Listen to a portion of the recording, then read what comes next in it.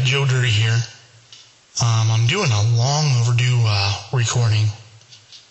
I'm showing you the differences between direct inject and a motor mouth modulator at different percents of modulation. I'm transmitting at exactly 8,000 hertz wide and receiving at exactly 8,000 hertz wide using my SDR receiver.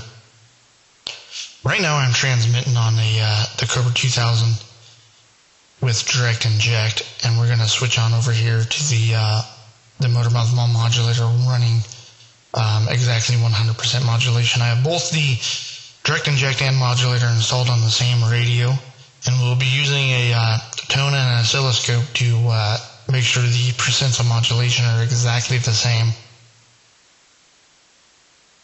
So we're going to switch on over here real quick. Now here's the motor mouth modulator running exactly 100% modulation, and you can kind of hear a slight difference between the two, but they both produce a perfect sine wave at 100% modulation, and they're both linear at 100%. So now what we're going to do is we're going to raise the motor mouth modulator to 150% modulation. And there is 150% modulation with the motor mouth modulator. Now I have the automatic gain control disabled, so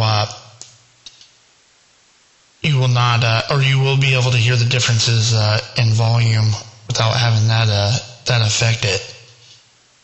And you also hear a little bit more distortion coming in with my audio, and the motor mouth modulator does produce a little bit of distortion whenever you're at 150% modulation, and also some of the distortion's probably, or most of it's probably coming from the receiver.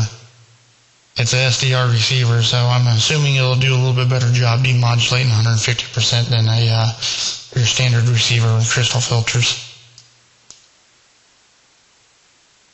Now we're going to switch on over here to direct inject running 150% modulation. And here is 150% with the direct inject, and there is a substantial difference in distortion over the motor mouth modulator at the same percentage of modulation, and that's because the carrier is now pinching off on the direct inject radio. I do have some asymmetry in my voice and with a properly phased microphone, but at 150% with direct inject, I cannot overcome that. So there will be quite a bit of distortion. So now we're going to raise the direct inject up to 200% modulation. And there's 200% modulation with the direct inject. And that's quite a bit of distortion. So now we're going to switch on over to the motor mouth modulator running 200% modulation. And here's the motor mouth modulator running 200% modulation. And you can tell that's quite a bit better than the direct inject at 200% modulation, and well, mainly because my carrier is not pinching off and creating all those nasty harmonics.